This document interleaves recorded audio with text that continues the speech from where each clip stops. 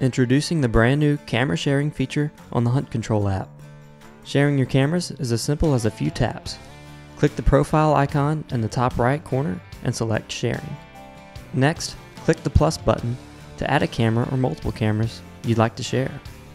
Enter the email address of the person you want to share with.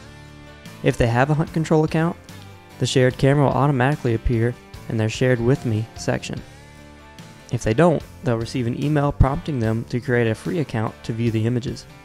With a free account, they can view shared images but cannot add cameras.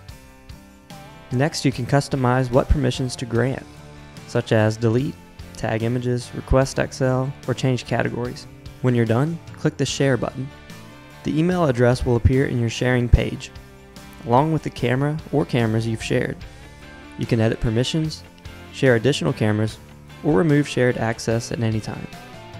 To view shared images with you, go to the image gallery and tap the filter button at the bottom left. Check the Shared With Me box and apply the filter. You can see images from all the shared cameras this way, or you can click Filter and select a specific camera from a shared user, and then click Apply Filter and see that one specific camera. If you have editing permissions, tap an image to make changes. You can find all the shared cameras listed under the Cameras tab in the Shared Cameras section. This is just the beginning of our sharing feature. Please stay tuned for plenty of exciting new features coming soon.